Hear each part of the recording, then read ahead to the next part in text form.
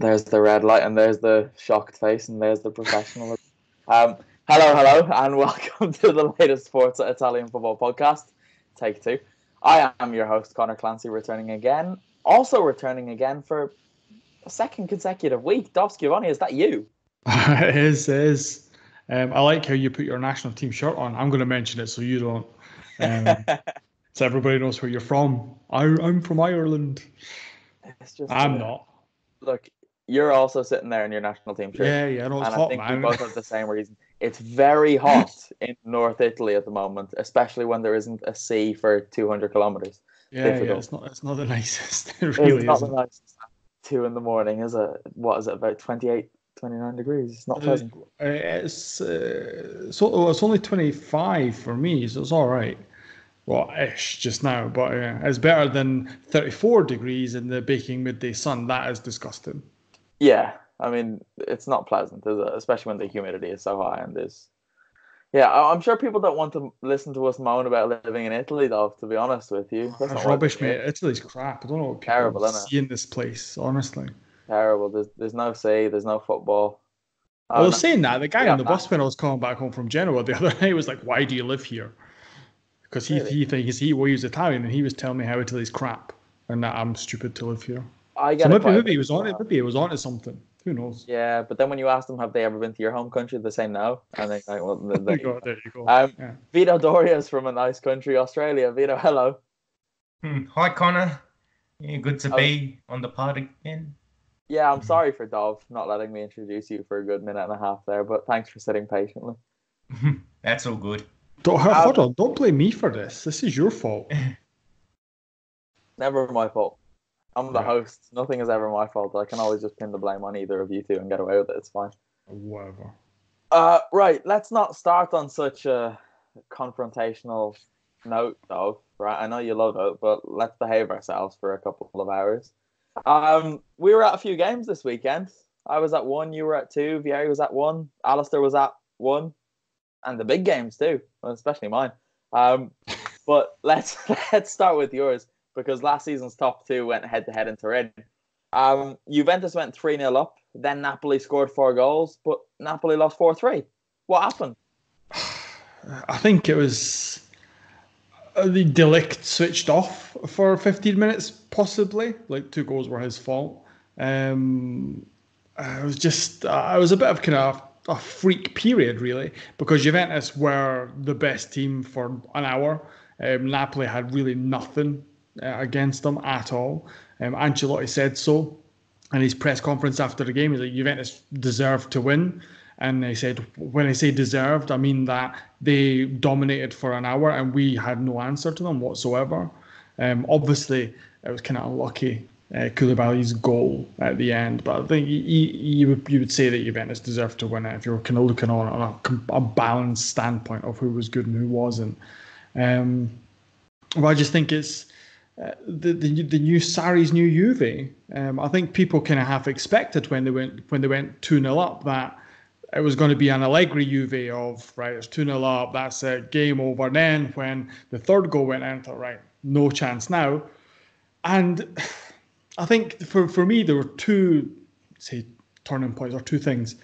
One was Lozano coming on at halftime, so I thought he had a good impact in terms of Napoli's attack. He's a lot more direct, and he kind of gave Delict a bit of a torrid time. And Khedira going off for Juve, because I thought he was brilliant, up there with the candidates for man of the match as well. I think he got into our team of the week, actually, Khedira. I was blown away by him. And Vieri got some stick for that as well, because people were like, what about Douglas Costa? And I'm like, Douglas Costa got a couple of assists, fair enough, but I think Khedira kind of controlled that game. I think there's a one point where it wasn't him, it was De Sciglio, I think, who outdid Goulam for pace down the wing. I'm just like, wow, Goulam is done if you're getting done for pace by De Sciglio. Literally, it was like an old school kind of tap it past him and run, and I was like, wow. Goulam is not the player he was before he was injured. No, he's really not, is he? And there are times when it is exposed and you think it will harm Napoli. Mario Ruiz. The one thing I will say about the game, though, is when Koulibaly's goal went in, I think about 4 or 5 of the Napoli players just collapsed on the park, because obviously they'd come back from 3 goals down or whatever. But I think that's a result that can affect a team for a season. To get it back to 3-3 and then still lose in the last minute with an own goal from arguably your best player, and you're just like, what do you need to do? And I think that's probably, obviously it's 2 rounds in, but that's killed Napoli's any chance they had of challenging Juve. That's killed it. Yeah, if there was going to be a title race, you'd think it could be important, but there's not going to be a title race, so it's not really going to matter all that much, I suppose. Vito, what did you make of this? Because Dov kind of touched on it. If Massimiliano Allegri was still in charge of Juventus, they wouldn't have blown that 3-goal lead. I know you like your attacking football, but time and a place. Yeah, that's true. There's two things you got to look at. One, how a neutral or spectator would see the sport, and then of course there's the perspective of the coaches. Ideally, from the fans' perspective, this was great. You had drama, you had the 7 goals. Both teams went at it with the right mentality to just go for the win and score as much as they can. From a coach, though, you would be frustrated with the lack of good defending. And in the Allegri era, you would definitely think that 2 or 3 goals would do it, and they would certainly shut shop. When I look at Napoli's goals, though, it was definitely down to bad defending, and it's easily to attribute that to Sarri ball.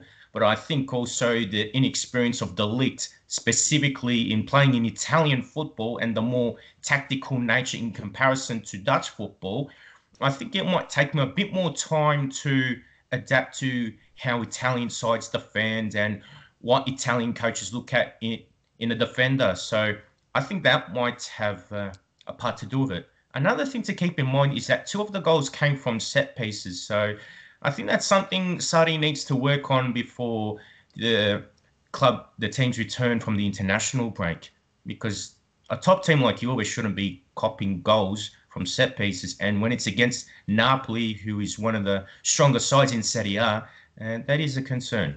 I think as well, Vito, like De Ligt got a lot of stick after the game. Particularly, it was more so on social media than anything else, because like 2 of the goals were essentially like his fault completely. And people kind of complaining about the money he's on, the money cost. And it's just like that's his first game, his first full start in, like you say, a brand new league with probably the defensive partner who's not going to have most of the time. He probably would have played with Chiellini more often than not. So he's learning, everything's brand new for him. So I think people are starting to say he's rubbish and he's overrated and all that. I think is a bit disingenuous, just because he made a couple of mistakes. Before that, for an hour, it was fantastic.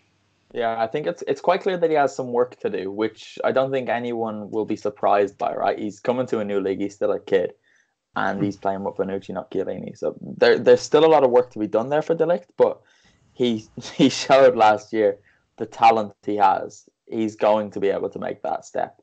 It's just maybe going to take him a little bit longer than a lot of people expected it to.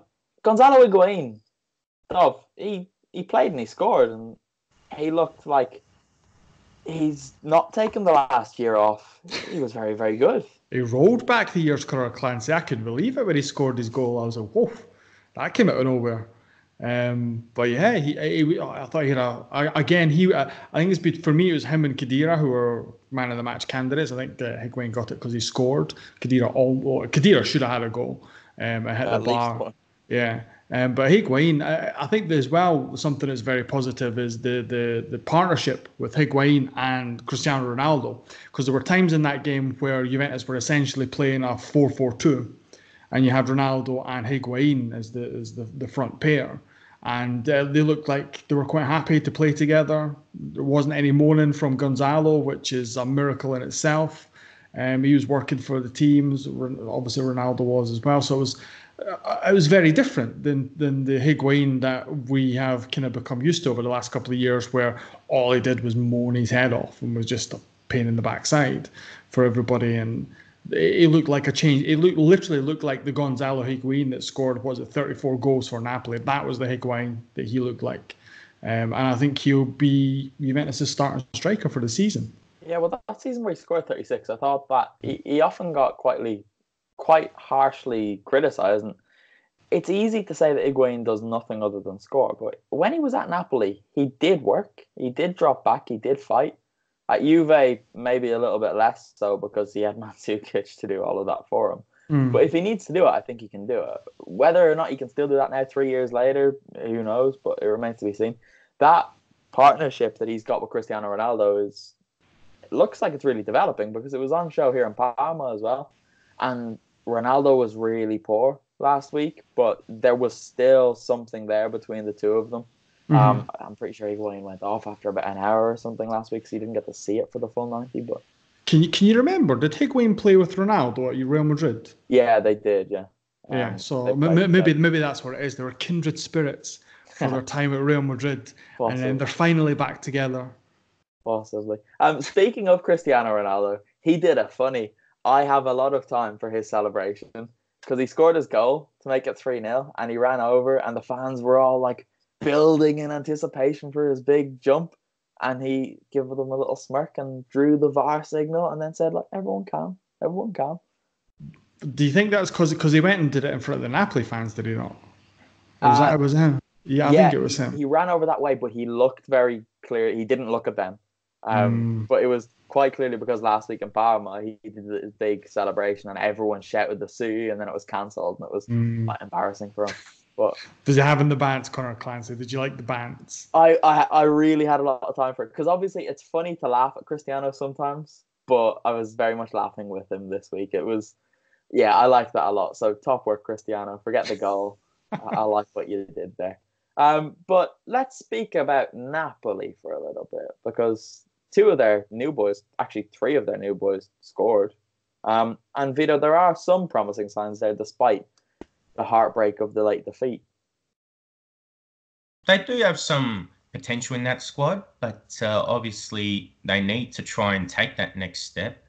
That being said, I think the additions look pretty good. They'll make a difference further on, and specifically Lozano. I must admit I haven't watched too much of him play, but he's a quick little customer. I think he'll add another dimension to Napoli's play, and I think with his speed, he can unsettle a few defences. Well, Di Lorenzo, he got the equaliser for 3-3, and I was impressed with him at Empoli, mostly for his attacking play, of course, but I do think he gives more in the offensive phase than what Hysaj has given them in the last couple of years. It's quite strange with Napoli's two fullbacks, isn't it? Because Hysaj and Gulam, as you've mentioned, Dov, they've both just deteriorated so quickly and so dramatically. And it's really detrimental to that team. Well, it's kind of like for two different reasons. Gulam hasn't recovered from the knee injury that he had. And Mario Rui is just not very good. So you've kind of got problems there. And then Di Lorenzo, the first half he wasn't that good, but obviously in the second, kind of with the whole Napoli team, got a lot better. And Hysaj doesn't want to be there. So you've kind of got kind of different issues on both sides. I think what should be Napoli's biggest strength is through the middle, with Manolas and Koulibaly in the centre. That literally should be rock solid. And it's conceded 7 goals in 2 games? Like that's you're talking Sampdoria levels of crap with that pairing. And it shouldn't be that. And the thing is as well, like they don't even look solid. They look like you could kind of just almost walk through them at times. They look all over the shop, and I think that's something that I would expect them to kind of have sorted out already. And because Manolas has played in Serie A for a good number of years, obviously Koulibaly's been in that team for a good number of years as well. They're not 20 years old. They're kind of almost in the peak of their career, starting that peak period. So I would expect them to be a lot more solid, or look a lot more solid in what they do. And I think that's what would worry me with Ancelotti. And the fact that Manolas has been at Napoli for a while now. He wasn't a late signing this summer. So they've had the time to gel. And especially with Alan and Zielinski in front of them, it's not like they're being left completely exposed. It just feels like it's not quite clicked into gear yet at Napoli this season. But they're still providing entertainment. So as a neutral, they're quite fun to watch, and they'll definitely be giving us plenty to talk about this season, one way or another. Right, where should we go next? What we're going to do now is, for everyone who's listening to the audio version, you're going to hear us talking about the Derby della Capitale in Rome, where Lazio and Roma drew 1 each, and we had Alistair McKenzie there, so I'm going to disappear and speak to him. And if you're just watching on YouTube, go over to Spotify, Acast, iTunes, wherever you like to get your podcasts, and go and download the Forza Italian Football Podcast, because you're not going to get everything on YouTube this year. We're not spoon feeding you as much as before. I can't even speak. It's late. Vito, do you want spoon-footed? I'm tired. I'm happy it's the international break. Here we go. Violence out for Conor Clancy, everybody. Right. He's had to work for 2 weeks. Can you quieten down for a minute, please? Because we're going to go to Sardinia, where your team, Inter, Dov, they beat Cagliari 2-1. It didn't always look like it was going to come.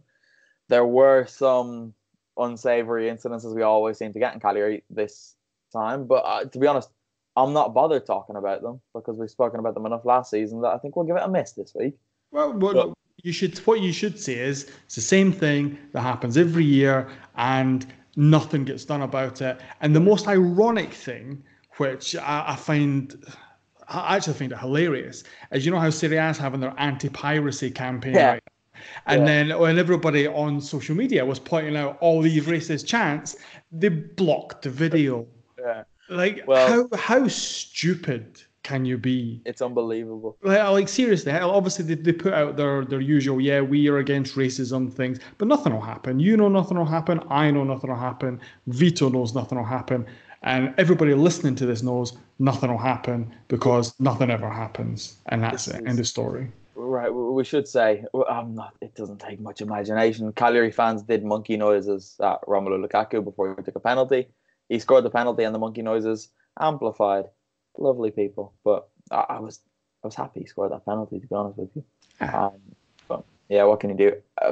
Adam Digby actually put up a video, and it took Serie A 1 hour and 22 minutes to have the video deleted.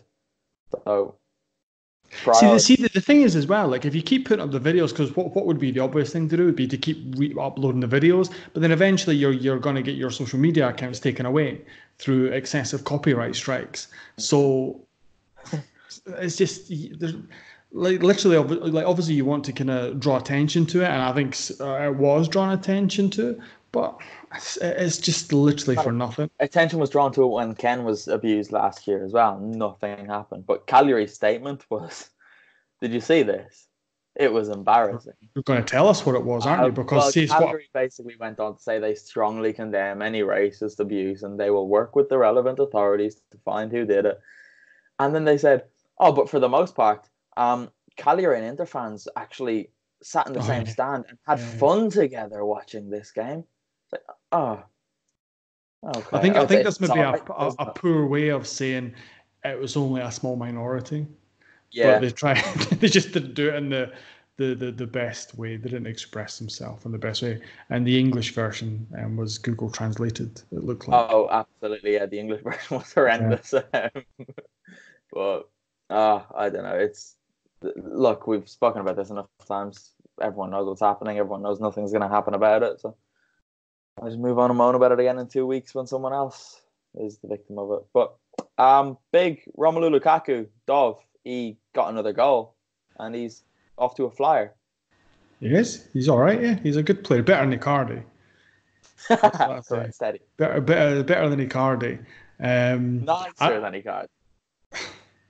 Well, yeah, that's right. Anyway, I'm going to kind of hand over to Vito on this and see if he agrees with me that the Antonio Conte way, because everybody talks about how Sarri ball is amazing and all this and it's entertaining and all that rubbish.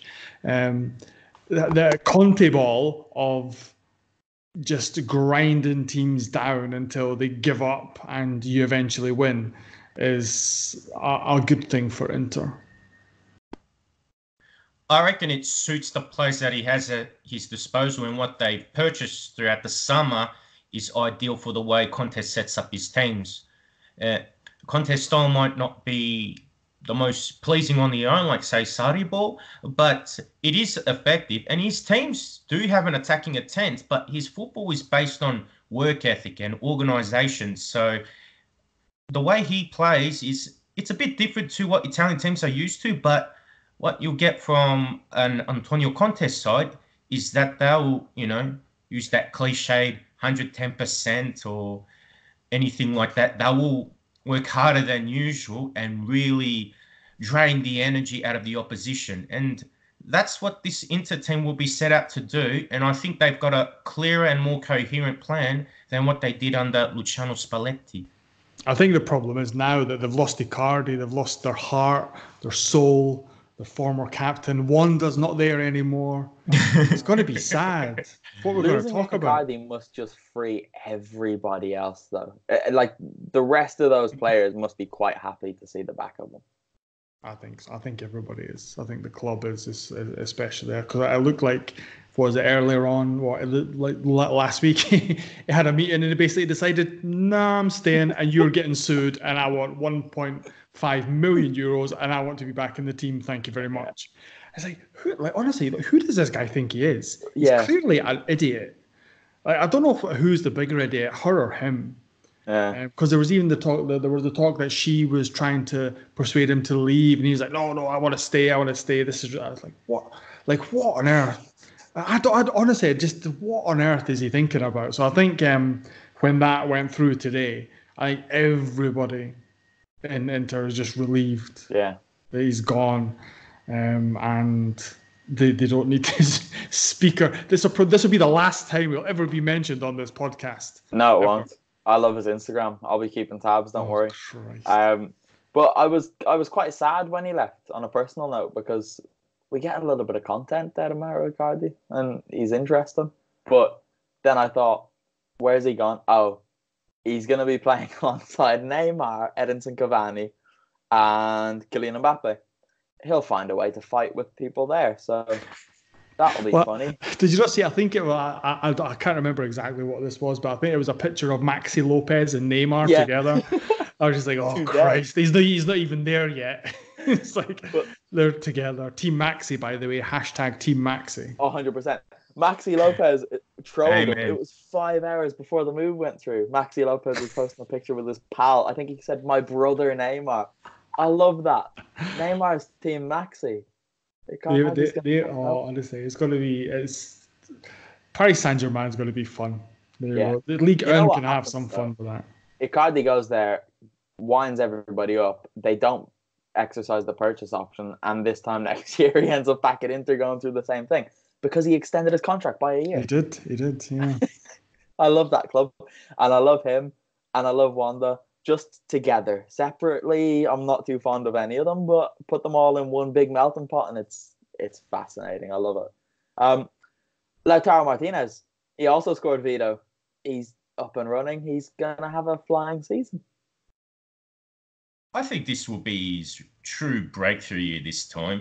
The two-man attack probably suits him more than playing as a lone striker, and he was probably a bit unlucky not to score a couple of times against Lecce last week. He probably would have had a hat-trick or even a poke, as they say in Italy, if he converted his chances. But finally, he took one against the Sardinians. And, again, hopefully for Inter's sake, he can maintain that form, because with the arrival of Alexis Sanchez, Martinez will have to do what he can to maintain his spot in the starting 11. Are you going to talk about the transfer market now, Connor Clancy, or are we doing that later? I was going to just do a quick roundup of it later on. All right, you can do your quick roundup, but one thing I will say is Inter smashed this transfer window out of the park. They just destroyed it. They went, transfer window, thank you very much. We'll see you later. Yeah, they've done very, very well this summer. But they'll still just finish second and do nothing in Europe. Right, the other half of Milan. Milan beat Brescia 1-0. Dov, were you there for this one? I wasn't. Vieri Capretta was there. So he was. So we're not going to speak about this game. We're gonna listen to me speak to Vieri Capretta about this game. I gave him a call earlier, and here's what he had to say. All right, that's what Vieri Capretta thought of the game at San Siro. I'm quite jealous that I wasn't there.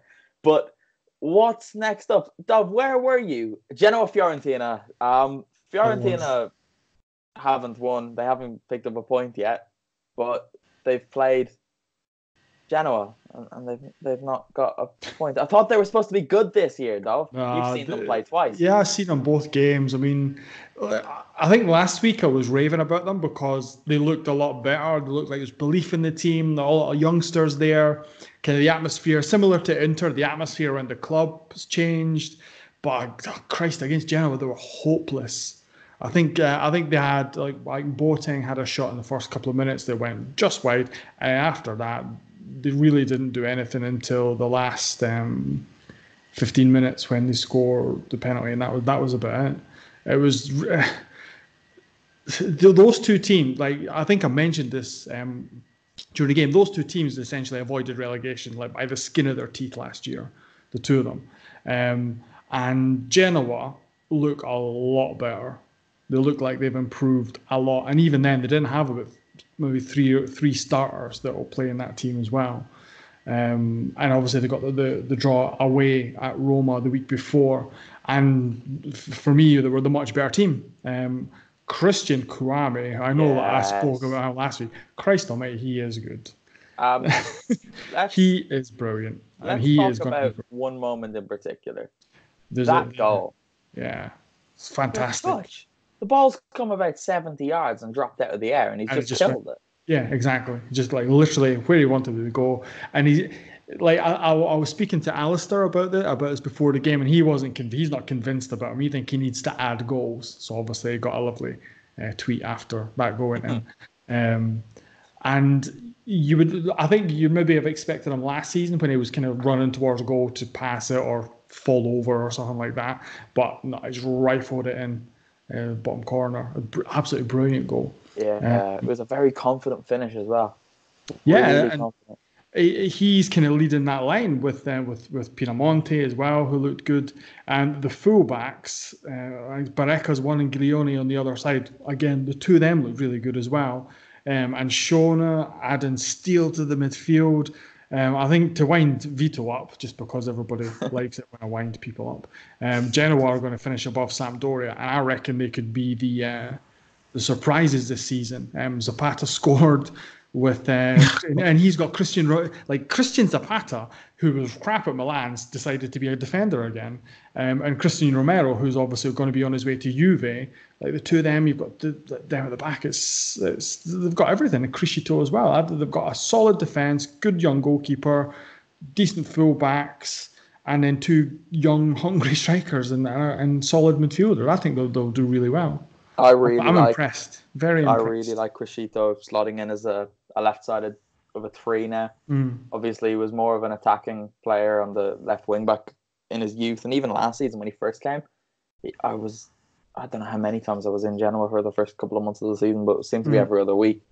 And he was always just bombing up and down the wing. And you could see by the end of the game, it had taken its toll on him. So it's nice to see that he's kind of just slotting in there so seamlessly. He's a player that I quite like, especially in his older years now that he's got that experience behind him. But yeah, I was trying. I didn't do it because I'm lazy, but I was gonna have a look and see what the average age is of the Genoa team when you take away like essentially the spine, and most of them are in their early 20s as well. Like there are only like maybe 2 or 3 of the actual starters who are into their 30s, and I think that's good for the club as well because they've been kind of floundering around for a good wee while now, and it seems like under Andrea Azzoli they've kind of got a bit more of a direction. And I think, like I say, they're going to be the surprise this season. Yeah, it's probably just Zapata, Criscito, and Radovanovic that are in their 30s out of that starting 11, right? But then they do have Goran Pandev, who brings the average age of the squad up by about 72 years. So yes, there's that, isn't there? This is true. There's always that. But yeah, Genoa could be one to watch this year, Dov. I think you might be onto something there. Fiorentina won't be, though. Fiorentina are rubbish.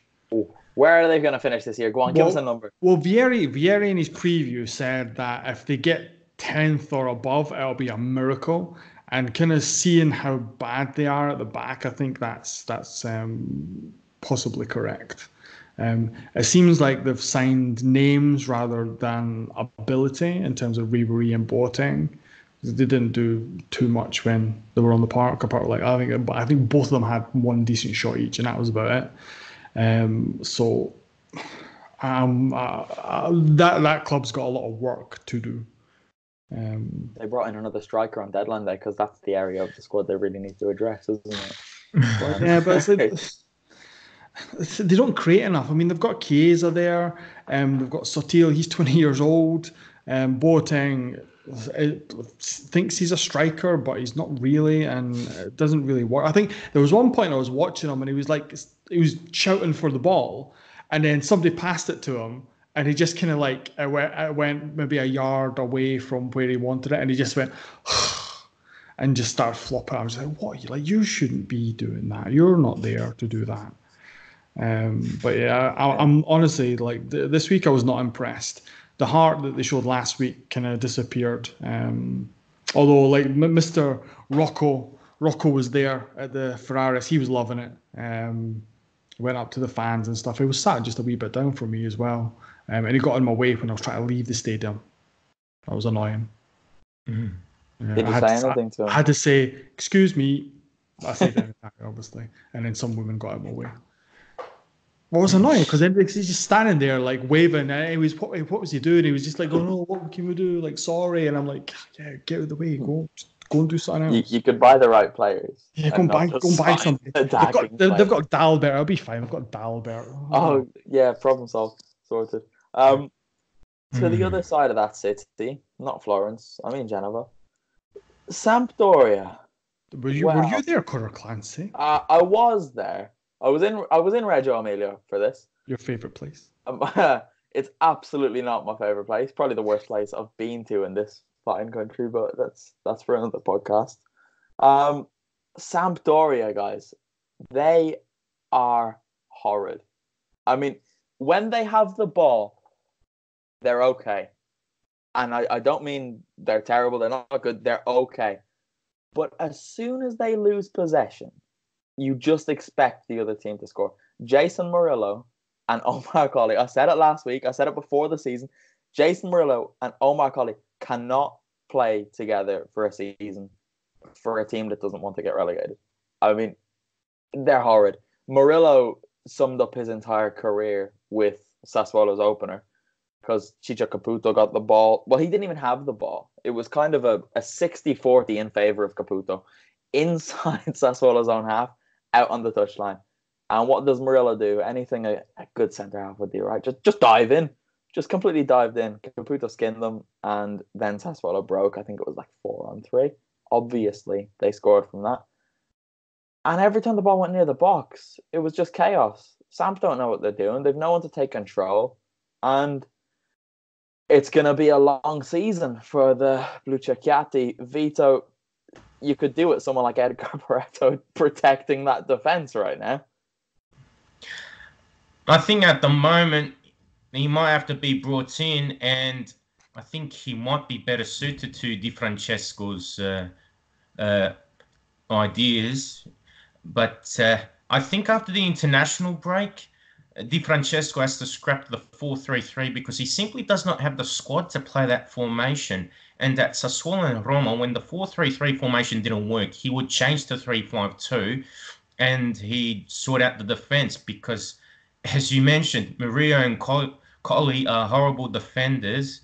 So if they put Alex Ferrari to help them in the back three and Barreto to join them in the midfield, and he'll drop back because that's his main point, to help win back the ball.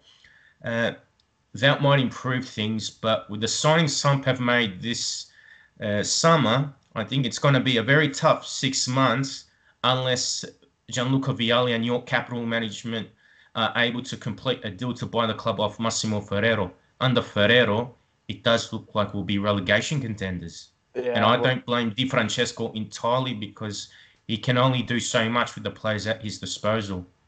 To be fair to Alex Ferrari, when he came in, things did solidify a bit. And this is a 25-year-old, and he shouldn't be responsible for organising that defence, but he did.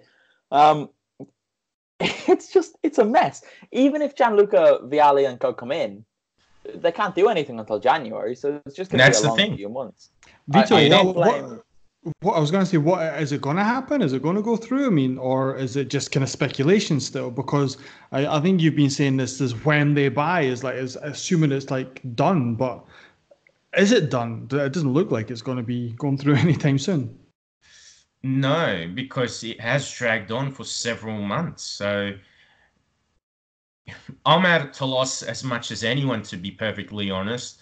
And various media outlets, they report, they're about to do it, but I see no official statements from the club. So I'm getting tagged by some of my followers on social media. Oh, what do you think about this? It's finally done. And I go, easy, guys.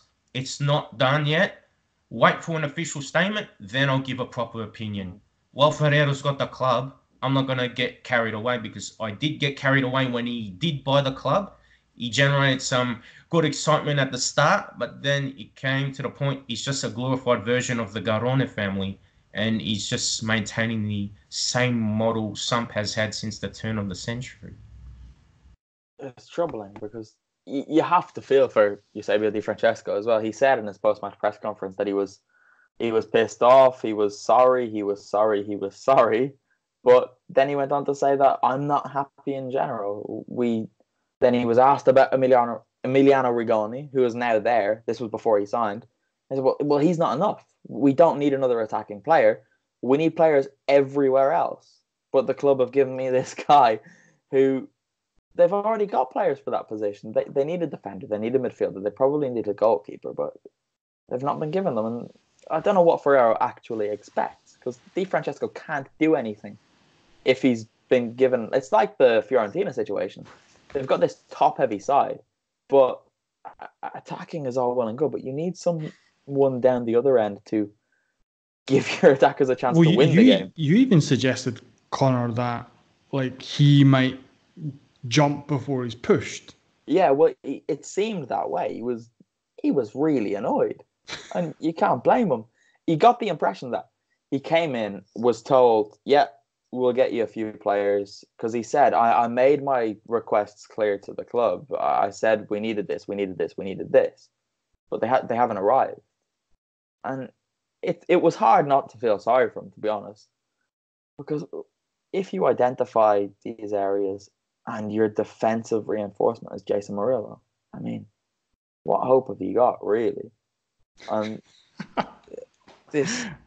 I don't know. I really feel for Di Francesco, because he was kind of dealt a harsh hand at Roma as well, and now he's. Or you could look at it on the other way, Connor Clancy, and say he's just not very good. No, but I think he was always overrated. No, I hate the word overrated. He was always overhyped and oversold a little bit before Roma, but then Roma were a mess last year, right? Because Di Francesco went, and then what was it? About 5 days later, Monchi went. So if Monchi's to blame, then Di Francesco couldn't have been to blame, and if Di Francesco's to blame, then Monchi probably shouldn't have been to blame. So for the two of them to go at the same time was a bit strange for me. But what about Player of the Week? Who got Player of the Week on Forza? Domenico Berardi, but he wasn't very good. He got Player of the Week. How can he not be good and get Player of the Week? This is ridiculous. He scored 3 goals against a non-existent defence. His third goal was very, very good. But his first was Chicho Caputo and Jason Murillo teaming up to give him all the space in the world for a tap-in. His second was a header after Alfred Duncan, who I love, put a cross in for him. And then the third goal, he picked it up out on the right, about 25 yards from goal, cut in onto his left and just whipped it. Ardero had no chance. But yeah, that's basically all he did. He came alive for 16 minutes and then disappeared again. But Berardi does this, right? It was kind of his career in microcosm. He popped up and did look really good for a bit and then didn't really do all that much. You're a hard man to please, Connor Clancy. I just want you to be involved. But yeah, he got a hat-trick. I can't criticise him. But Chicho Caputo was far more impressive for me, as was, I've forgotten his last name, Junior Traore. He looked quite exciting. Alfred Duncan's always good. And Jeremy Boga was exciting when he came off the bench. Quagliarella got a goal, obviously. Penalty. Samp aren't going to score any goals that aren't from Quagliarella this season. It's going to be a long year for Samp. Right, where next? Do we have to talk about anything else? Bologna beat Spal in the Emilia-Romagna derby. Vito, we want to talk about Riccardo Orsolini. And when I say we, I mean you. You love him. I think he's a very promising young winger, and since Sinisa Mihajlovic became the coach of Bologna, he's really been involved in the play and been integral to the attacks. He provides goals and set up goals, and he was the one that provided the winner for Roberto Soriano. So I think he's someone with a lot of upside. And he's in the Italy under-21 squad, but I think he's someone that can make the jump to the senior squad in the near future. He's someone that I really hope Mihajlovic gets his hands on, because there is talent there. But every time I went to Bologna I don't want him to go to jail, Conor Clancy. Christ on Well, Mihajlovic looked like he would go to jail if he had gotten his hands on him at points last season. There was that game against Empoli where Bologna basically sealed their survival. I think Empoli went 1 or 2 up and Bologna came back. I can't remember what happened, but anyway. And Riccardo Orsolini was the best and worst player on the pitch. And he got a goal in the end, but he nearly cost Bologna their Serie A status last season. And I do think he has a lot of maturing to do. And how come we're not talking about Atalanta getting smashed off Torino? We're getting there. We're going there next, don't worry. But there is a signing that I completely missed this summer. Gary Medell's at Bologna. Yeah, it just happened last week. I missed that. Did you miss that? Fantastic. I'm going to go and try and speak to him this season, I think, because that'd be fun.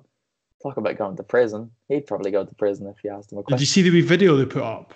No. When they signed him, it was a wee silly video of like a poodle or something like that. And I was called the pit bull.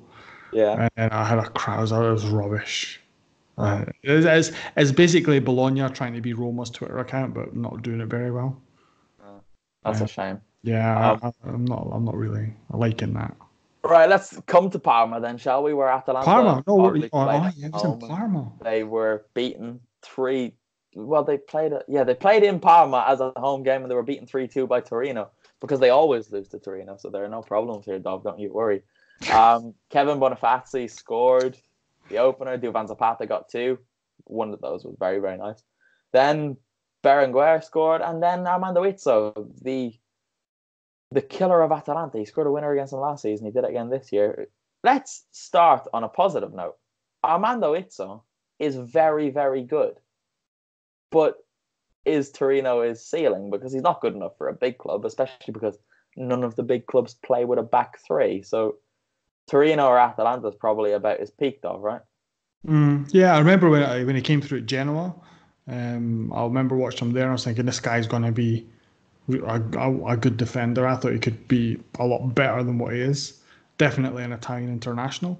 I think he's had a few issues with the old illicit substances and some not very some off-field problems. Let's just say that, which I think kind of halted his progress. But I think he's highly rated and kind of with him and Nkulu, the two best defenders for Torino, obviously. So yeah, I think he's possibly hit his ceiling. I think he should try a better club and see if he can do it. But I mean, it can't be worse than like Musacchio or somebody like that in Milan. So why not? Like go and try your luck at a bigger team and see what you can do. Because if you look at some of the centre backs that are kicking around, like he's better than Ranocchia, for example, at Inter. So I mean, he's kind of not on the top tier of Serie A defenders, but I think he's probably in that second tier quite comfortably for me. Yeah, easily. He'd be fun in the Conte team. I just thought Inter play with a back 3. There you go. You should go there. Get rid of Diego Godin. You need Godin for you can get Izzo. Right, there you go. Do a little swap deal. Get rid of the Frog and Godin and get Izzo in. They'd be a lot better off for it. But Atalanta are crap, mate. Atalanta are rubbish. They're not crap. Done, I said finished. this to you. When was it? Last week they were 2-0 down at Spal, and I messaged you to say, well, Atalanta usually don't show up for the first 5 games of the season anyway. So they just tricked everyone last week, but now they're going to take a 5-game break and then they'll start playing in October again. So Don't worry about it. But Okay. this is a strange game because Atalanta did do their usual thing where we'll dominate it, but we'll just forget to score and we'll be all right, won't we? But Zapata got 2 and Torino came back. It was strange, but Mazziello came out after the game and basically said, we do this all the time, which I quite like. They know what their problems are, they're just not bothered addressing them. Like, we keep giving the same mistakes to teams and they punish us and we know about it, but it just keeps happening. Like, oh, yeah, so you know about it. You're playing in the Champions League this year. Maybe try and address some of those, but I don't know. It's hard to be too critical of them, given all of the... Yeah, that you like them a lot. Yeah, so you're not going to be critical. I'm critical of different parts of the club, but the on-field things, they finished 3rd last year. 3rd. They'll finish in the top 6 again this year. Don't worry about it. They'll be all right. So we can move away from Atalanta Torino. Duvan Zapata scored his first 2 goals of the season, so he's going to score 20 again this year. Udinese went 1-0 up at Parma. Yeah, it was a very good goal. He absolutely bullied, I can't remember the defender, but he just... Not Armando Izzo. No, it wasn't, because no one bullies Armando Izzo. But Udinese went 1-0 up against Parma, and I was a bit worried for a relegation prediction, but then Parma came back. Gervinho, Gagliolo, and Inglese all scored, finished 3-1, but Dejan Kulusevski assisted twice. How long did it take you to practice that one? After the preview pod, I said his name about 10 times in the mirror, and I think he cracked it. But don't let them behind the scenes. Vito, Parma, they're up and running. They've got their win. They were probably a bit unlucky not to get something out of the Juve game, although Juve on paper definitely the much better squad. But this time I think it was really good that they did get 3 points on the road and someone who we expect to be a relegation contender. And needless to say, Gervinho was the real difference maker, especially with the equaliser. And he also played a part in Inglese's goal as well. So for Parma to do well, they obviously need him to be firing on all cylinders. And when he can do something for the team, not just do everything by himself, I think he can really make a real difference for the Ducali. Yeah, even Inglese's 3rd goal, though.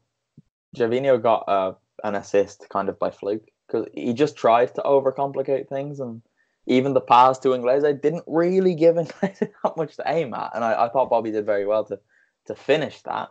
But he did. Yeah, the difference maker is never Gervinho. Vito, come on, you know better than that. Bruno Alves, always. Doesn't matter if he scores or not. He's the difference for Parma. What else was there? I'm looking at all the fixtures. Lecce Verona, right? We're not going to talk about this, but Matteo Pessina, a.k.a. new Pornhub ambassador. Have you guys seen this? Have you? Yeah. Right, well, if you haven't and you're listening, Matteo Pessina, Atalanta guy, Atalanta midfielder, was pictured arriving back for the first day of preseason training carrying a Pornhub bag. So then Pornhub obviously got in touch and they sent him loads of gear. They sent him a hat, a jumper, a t-shirt, socks, bags. So a few Atalanta fans online have nicknamed him Pornhub, which is just beautiful. He went to Verona a couple of days ago and he scored at Lecce and he didn't celebrate. He scored a goal on his, he's going to have a breakthrough season this year, and he scored and he held his hands up like this. And I was thinking, what's he doing that for? I checked his. Because he used to play for Lecce, He played 3 games on loan there 4 years ago. Right, but that's enough. These days, that's enough. That is ridiculous. Like, if you set foot on in the stadium of a team once, then you can't celebrate. It's not allowed. I think if I managed to be a professional footballer and then scored against Monopoly, I couldn't celebrate because I visited there this summer. So you're not allowed to do that if you go somewhere. You say he played, 3 games? Do you know how many minutes it was? Probably under 30. No, it was more than that. All right. 160. So he played less than 2 games. Right. That's a disgrace. I like Pessina. I tipped him as my player to watch this season as well. But he's already annoyed me, and it's the first time I've seen him play.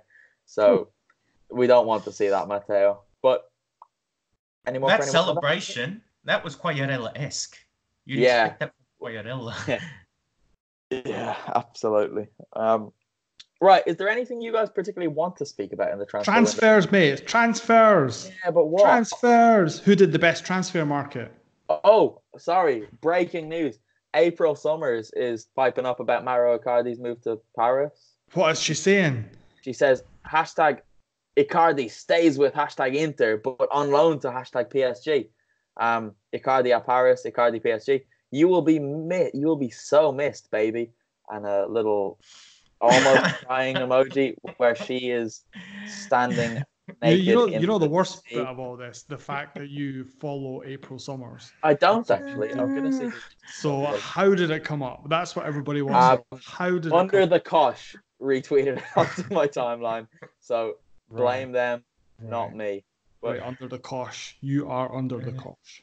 Yeah, I'm gonna have to. Right, transfers. Do transfers. Who did the best transfer window? Inter, obviously. Right, who did the worst? Atalanta. Sampdoria. They signed Martin Skirtle for a week, so they did the worst. Yeah, but they've got someone Kier now as well, and they signed Arana. They've got Luis Muriel. They've done all right, just not. Why did they get rid of Martin Skirtle, Cora Clancy? Why? Well, he's got to take them to the Champions League and lead the team forward. Apparently, though, it didn't take him too long to realize that he's not good enough and that he doesn't fancy himself to play in a back three. So he was left out of the squad for the Torino game, and that kind of raised a lot of signals and alarms were ringing. But yeah, basically he wasn't as good as they expected him to be, and then it was only 2 weeks in, and then he went to Gasparini and said, "Look, I don't think I'm cut out for this back three business." Then Gas was like, "Okay, do you want to go?" And he said, "Yeah." So now he's gone back to Turkey. But we'll see him play against the Serie A team. Is it Lazio? Someone. I don't know about the Europa League this year. I'm concentrating on the big one. I can't remember. I think it's Roma they've got. I can't remember. The Istanbul team. I've just realised I'm still on April Summers' Twitter timeline. So right, get off April Summers. You're dirty. Right. Who did Roma's business is suspect. They've signed Chris Smalling. What's that about? He's going to make that defence rock solid. But that's a strange deal. They've got an Atalanta defence pretty much though. They've got Zappacosta, Spinazzola, Mancini. Yeah. They just need to stand there in front of. Yeah, so it's like they basically got Atalanta of 3 years ago. Yeah, because they saw Milan do that and they thought, oh, that went really well. We should do that. And then that didn't work. No, they need to take Gasparini if they want to take Atalanta's players. But why would he do that? But do you want to say anything about the transfers? Or are you just going to shout transfers? No, I'm just going to transfers. Say something. I don't know. Like Vito, tell me who had the worst transfer window. Vito. Sam. It would be easier to think of who would be the worst aside from Sampdoria. No, Vito. Who's the worst? Tell me who's the worst. I will say Samp. Sampdoria the worst, aren't they, Vito? Terrible. Yeah. Well, they did buy 3 or 4 players from your beloved Chievo who are no longer in Serie A. So what's the logic behind that? This is not the Del Neri vintage. Redeveloping, it's all right. So you'll be joining us next season there anyway, so don't worry, Vito. If Ferrero's still there, yeah, for sure. But I might have to, while I'm there, I might have to go to the Corte Lambruschi, give a knock on the door. I'll give him some advice. Christ. Allegedly. Allegedly. Right. What about who's the best signing of the summer? Oh. Ooh. Stefano Sensi is going to be one of them, isn't he? Do you like that? Do you like a bit? Early days, but I think I love him and I love Nicola Barella. So I prefer Barella, but it looks like Sensi is going to be more integral to Conte's system. So I'm going to say Sensi. And yeah, Sensi for now. Give me another minute to think. Not Rebic at Milan, no? Well, Milan don't have a good track record of doing good things with good players at this time, so I'm going to say no. Look at poor Andres. I reckon Nandes for Cagliari, who's coming to replace Barella, I think he might be having a good season too. I think European audiences might not be that aware of him, but I think he'll show why he was at Boca Juniors. And When I saw him at the World Cup last year, I thought he was a good player for Uruguay. So Nahit Hernandez, he'll be one to watch out for too. That's the other one as well. The Japanese guy, Bologna, but Tomiyasu, he's only 20 years old. He's good, yeah. He could be a good wee one as well. And for their social media and marketing as well. Yeah. Which I'm sure they will they will not be forgetting about that. And Juve is an obvious one with Ramsey and Rabiot once they it's obvious, isn't it? I mean, they always do it. They did a good ins but crap outs. I was about to say that. Yeah. The outs. They have a lot of deadwood there. But like everybody, like what you would say, pretty much everybody's improved bar Milan. And obviously, in terms of the top teams. Yeah. Yeah. So like Juve have improved, Inter definitely. Lazio haven't done that much. But they've got better. Lazio will be good. Yeah, they've got better lads. Ari's in, who adds. That's it. Yeah, well, that's the thing. So they've got a little bit better. Like they don't need to revamp, so they've got a wee bit better, and they've kept the continuity. Napoli, on paper, they should be better. I think Napoli have done well with Di Lorenzo and Manolas. Well, that's not really working out for them. It's 2 games. Lozano as well. That's good. So we'll see how that works. Roma, no. Well, you don't think Roma have got better than last season? No. Do you not think so? They've got Mkhitaryan. Mkhitaryan might be a good signing, but I'm not sure. I think Roma might be better than they were last year just because the players that they had. Like, I'm looking at Zaniolo, Kluivert, Under, Cristante, and Pellegrini. That could be a core 5, right? And they're just a little bit older and a little bit more experienced now. I rate Mancini, obviously, but I'm not quite sold on him in a back 3 with not that much protection in front, or in a back 2 without that much protection in front of them. That's why Chris Smalling's there. They don't have Robin Olsen anymore, which is good. That's good. Pablo Lopez is good. But they've still have. Imagine Juan Jesus and Chris Smalling. What? That is rock solid.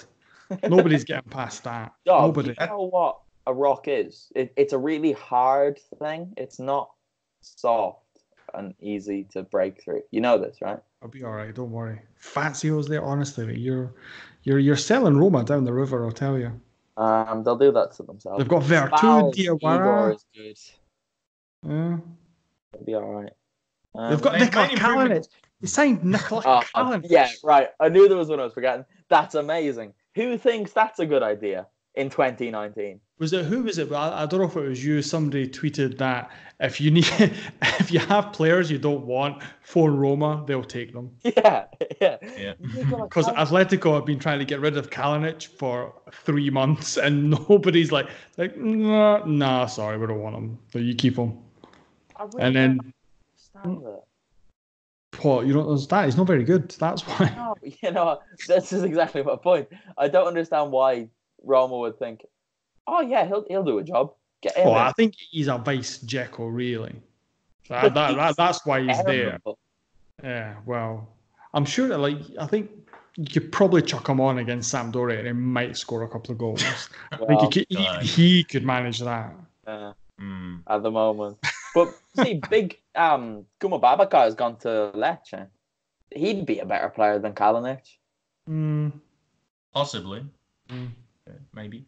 But yeah, just with Roma, I think the midfield additions have been decent or reasonably good, but the defense is a banter defense, and Kalinic to be a vice Dzeko. Well, Patrick Schick has gone to RB Leipzig, so they needed someone to fill in. But yeah, Kalinic should just be warming the bench and no more than that, because if he's got to replace Dzeko, God help Roma. Yeah, well, he's not going to replace him. He's going to be when Dzeko needs a wee rest. Or if he gets injured or suspended. Or if he gets injured, if he gets injured, well, big problems. We can come here for a minute to me and my city that I'm living in, I think Parma have done all right, because the boy Hernani looked quite good against Juventus. Kulusevski is a very good player. Who else did they get? Darmian coming in is good. They got Karamo, Cornelius. Yeah. I think they've done okay, but they're not going to be pulling up any trays or anything. But they really needed to sign someone to accompany Bruno Alves at the back because Bastoni's gone back to Inter and Simone Jacoponi is not that guy. So that could be problematic for them. But everywhere else, I think they've done quite well this summer, you know. Oh, and they also still have Luis Giuseppe, which is problematic. Did you see him today? He was at it again. I didn't see him today. No, I've been busy. Or yesterday. Well, he made a save, but instead of palming it away from goal, he decided to go, there you go, have another shot. And didn't end well. But there you go. This is Luigi. We're finished. Have you got anything else to say? No, I'm good, I think. Vito, have you anything else to say? No, that's about it. I'll see you when I'm over there. Yeah, well, we won't be here next week because it's the international break.